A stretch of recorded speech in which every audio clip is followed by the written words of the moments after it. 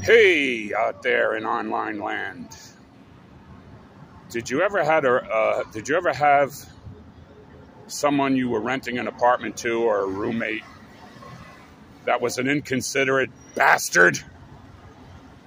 I mean, believe it or not, I got this guy that I'm renting a room to that I'm going to eventually have to tell him to leave. I don't like to do that. I'm not a mean-hearted guy, but I give people enough rope until they hang themselves. This guy's so inconsiderate.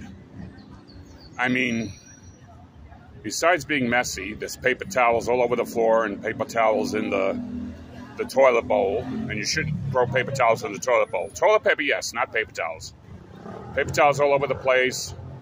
And he's inconsiderate to the other people I rent rooms to, his other roommates, because he's from the Middle East. Now, that's got nothing to do with it. He just happens to be from the Middle East. But he smokes this very strong, it's not marijuana or hash. It must be opium or crack. I think he's a crackhead.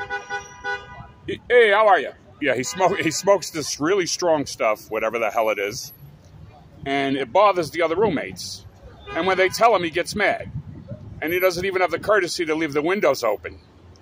Not only that, but when he brought an air conditioner into the apartment, and it's always on, even when it's cold. He's always got that air conditioner on. And when I want him to pay more Con Edison, he says, oh, we all should, share equally. But he's the one always with the air conditioner. Ever since he's got it on like 14 hours a day. Even when it's cold outside, even when you don't need it. So finally, I took the air conditioner out of the window. He brings in a fan. Now he's always got the fan on, and it's like September. It's the mid-September. It's cold now. So the guy, he likes the cold. I got to kick him out in the cold. A real inconsiderate person. That's the least I can say. Anyway, I was just wondering if you have that same experience.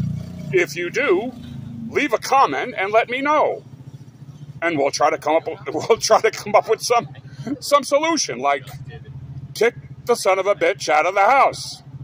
Well, if you're someone who's just a roomer, and you're rooming with someone like that, then you might have to leave, because they're not easy to live with, especially when you can't talk to somebody, when you can't tell somebody something. Then it's just it's useless. So there you go. That's my gripe for the day.